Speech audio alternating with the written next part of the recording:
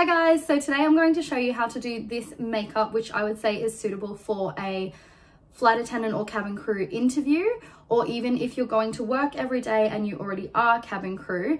This is a really good makeup that you can do. It is heavy without being so heavy that you feel uncomfortable, because I know a lot of girls that I work with do a very heavy base of makeup, and by the end of the day they're like, oh, just get it off me. To be fair, I always want to take my makeup off at the end of the day, like I'm ready to scrape that thing off. But this one doesn't bother me at all throughout the day. It doesn't feel heavy. It doesn't dry my skin out, which is a really important thing if you are on aircrafts all day.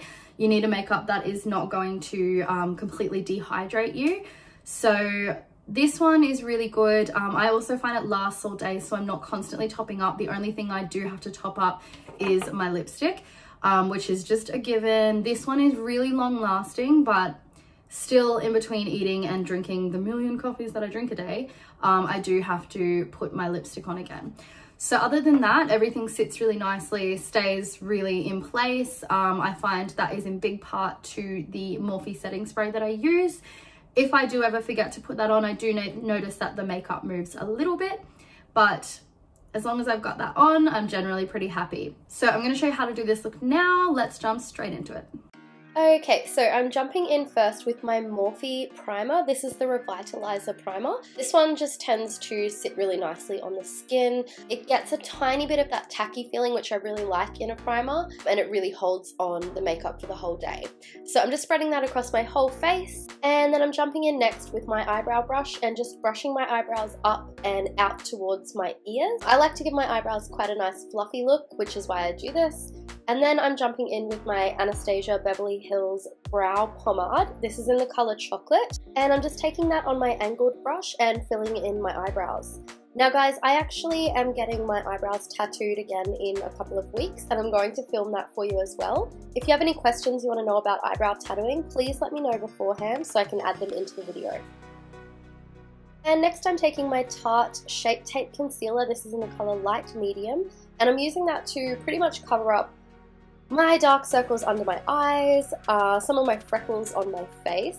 I have quite a few freckles and I really don't like them showing. I'm actually looking into ways to get those lightened at the moment, and if I do find a good way, I'll obviously film that for you. I am using this Shape Tape Concealer over pretty much my whole face, as you can see, and then I'm using my Morphe sponge to blend those out.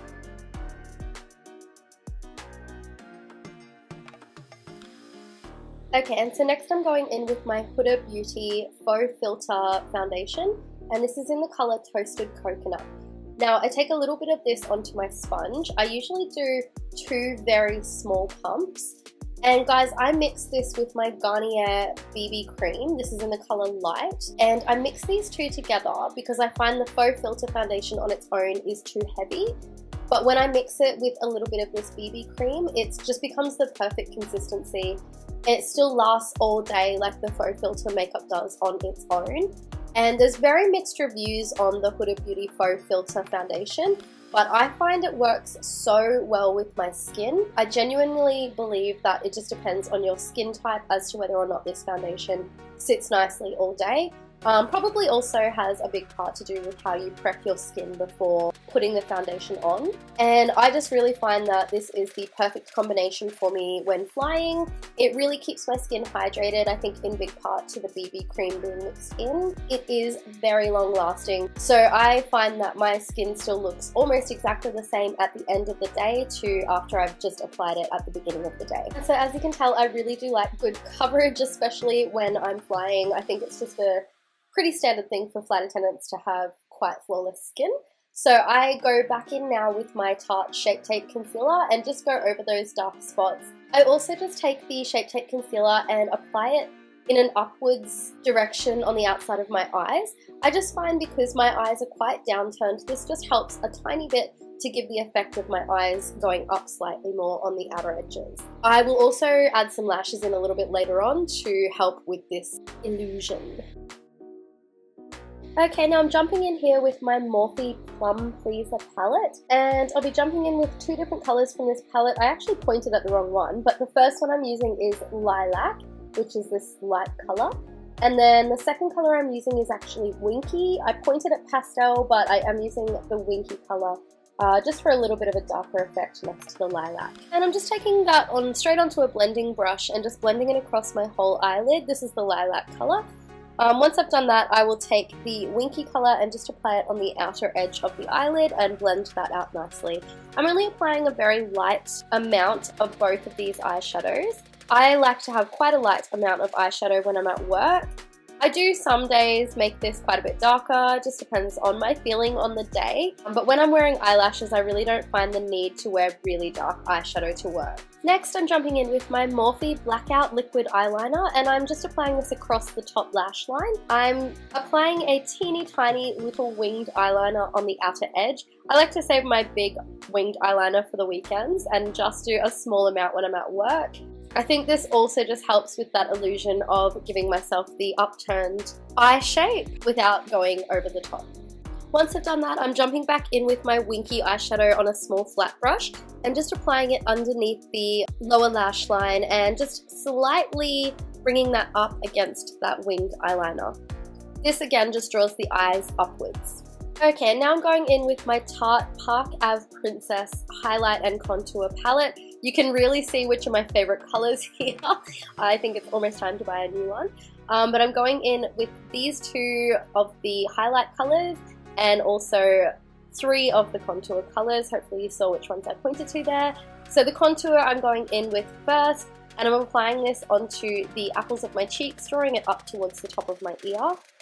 And I'm also applying that underneath my jawline and across my forehead because I have a lovely large forehead. So I just like to try and condense that down a little bit so that the eye is not drawn so much to that beautiful forehead of mine. Once I've applied the contour in all of those areas, I'm going in with the highlight colors. I'm mixing the two together and I'm applying that underneath my eye, going in an upwards direction just above the cheek contour.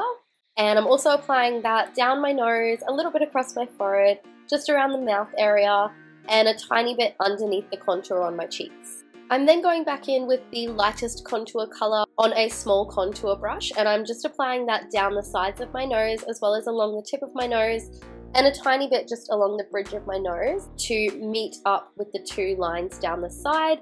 I'm just blending all of those lines out then. This just gives a nice shadow and just gives the effect that the nose is slightly thinner than it actually is. This is just a light nose contour that you can wear daily.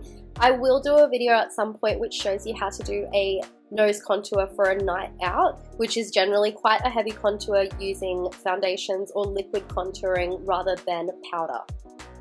Now I'm grabbing my Becca highlighter in the color Champagne Pop. This one is always a winner. And I'm just taking that onto a brush and applying it onto the tops of the cheekbones, just underneath my eyebrows, a little bit on the tip of my nose, and just above the cupid's bow of my lips. This just gives a nice fresh daily glow. I'm now taking my Morphe Brow Setting Gel and just applying that in an upwards direction on my eyebrows. This just keeps them nice and fluffy looking and generally sets them for the whole day. I'm then grabbing my Revlon Volume and Length Magnified Mascara in black and just applying it to the top and bottom lashes. And taking my all-time favorite product, my Morphe Continuous Setting Spray, and spraying a good amount of that over my entire face. And then I'm just keeping my facial expressions very still for about 1 minute just to let that really set. Now I'm grabbing my Model Rock Individual Medium Knotted Lashes and my Duo Lash Glue. Now I only use about 5 of these individual lashes on each eye. I don't really need a whole lot, I just like to make the illusion or the effect on the outer edges of my eye that they're being lifted upwards, and I find it only takes about 4 or 5 of these individual lashes to do that. Now I'm jumping in with my Morphe lip liner in the colour Mina. I'm actually using quite a bit of Morphe products in this video. I don't tend to stick to one particular brand, but I do find for work I use a fair few Morphe products and they really do last well throughout the day, which is awesome because they are also extremely affordable. Which is great for flight attendants because we do have to top up our makeup so much that we're probably using quite a bit more of our products than anyone in a standard, say, office job or retail job. So we go through them very quickly, so it's nice when they're very affordable. So I'm taking this lip liner and just lining the edges of my lips as well as filling in my lips with the liner. And then I'm going over the top of this with my Morphe Morphe's Signature Red lipstick. This is one of the liquid to matte lipsticks, and it lasts really well throughout the day. I find I probably only need to touch this up once and occasionally twice throughout the day, which is awesome. Being a flight attendant, you don't want to be constantly topping up your lipstick. A lot of airlines will have a strict policy when it comes to what color lipstick their employees can wear. And the company that I work for, you do have to either wear red or nude lipstick. I really enjoy wearing the red lipstick to work. I feel like it makes my uniform pop a bit more. I do opt for the nude on days when I really can't be bothered topping my lipstick up too much. So I'm pairing my whole look with a small pair of pearl earrings, and I've just curled my ponytail as well so it's slightly more polished.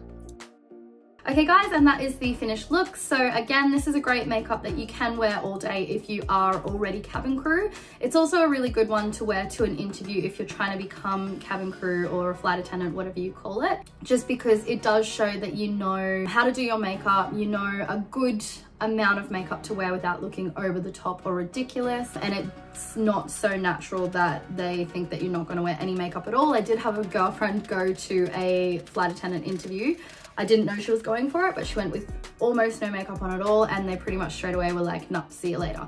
They want to know that you do know how to do your makeup, so it's really important that you show up wearing a good amount of makeup to your interview. If you guys have any questions at all about anything that I've done in this video, any of the products I've used, or what you can do for your particular face for cabin crew or an interview for cabin crew, please just leave me a comment down in the comments below. I will get back to you as soon as I can, I promise. Thanks so much for watching again, guys, and if you do have a video that you would like to see on cabin crew or flight attendants in the future, please let me know what you would like to see. Okay, bye.